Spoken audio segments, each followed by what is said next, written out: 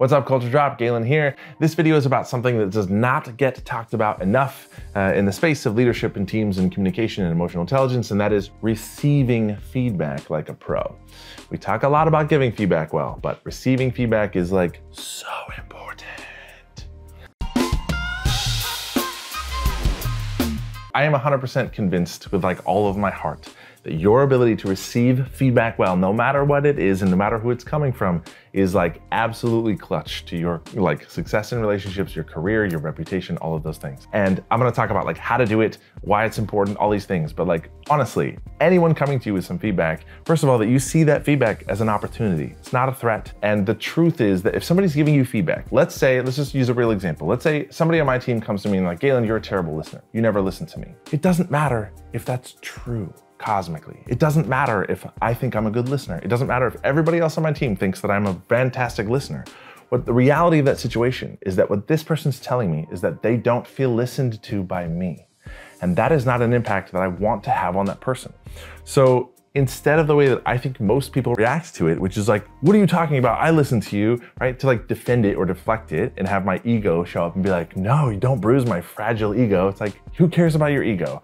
When somebody's giving you feedback, this is what you should do with your ego. Take it out back and rage against the machine on it with a baseball bat like the printer scene in Office Space. Your ego is irrelevant, and all it does is make you suck at like relationships and emotional intelligence and self-awareness. Somebody telling you that you've impacted them in a way that is not great, the only proper way to respond to that is to be like, first of all, take ownership. I'm sorry that I caused you to feel that way, that I had that impact on you. That's not my intent. But even before that, immediately to be like curious and listen. Getting feedback, even if it's really harsh feedback, is not a time for you to defend or deflect or like have an opinion about it, as opposed to like, tell me more about that. If one of my employees came to me like, Galen, you're a terrible listener, you never listen to me, my immediate response would be like, tell me more about that. Like, what does that look like? Help me understand what you mean by that, when that happens, what that looks like, so that I can do something about that. Because the reality is that the only person here that can change that experience for you is me. And when it comes to receiving feedback, well, do not put any ounce of energy or effort into changing that person's opinion of you.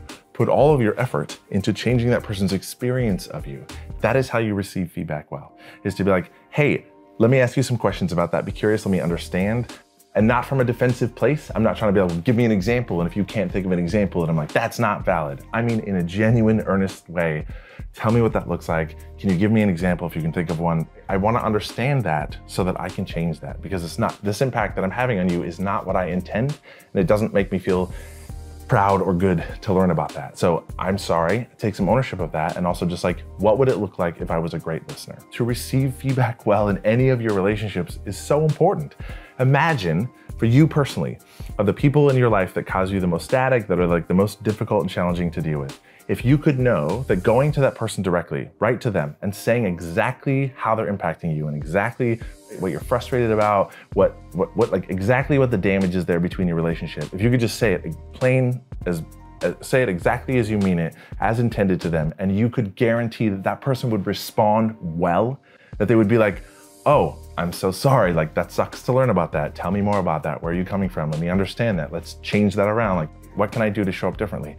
How wonderful would it be to heal like every broken relationship and static interaction that you have with somebody else if you knew that they would receive feedback well?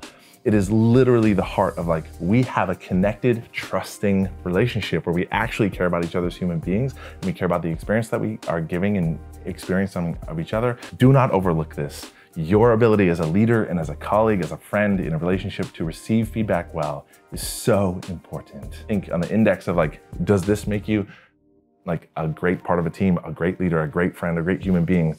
Your ability to do that is very high on that list. And it takes a master level of emotional intelligence, of self-awareness to be like, hey, what's important here is not my ego, it's the experience that you're having in this relationship. And because I care about this relationship, I will throw my ego out the side and be like, tell me more about that. Let's change this, because this relationship matters to me more than me looking good or saving face or feeling like you think I'm perfect, because I'm not perfect. To be vulnerable, to take ownership, to be curious, to listen, to understand, and then change your behavior as a result of hearing feedback. Chef's kiss. Please do that. Thanks for watching and tuning in. Subscribe to our channel. We put a lot of content on here. You can also subscribe to the Culture Drop mailing list and get these emails in your inbox every Tuesday morning. Follow our social media channels. Put a lot of free content out about just being more awesome and building great teams.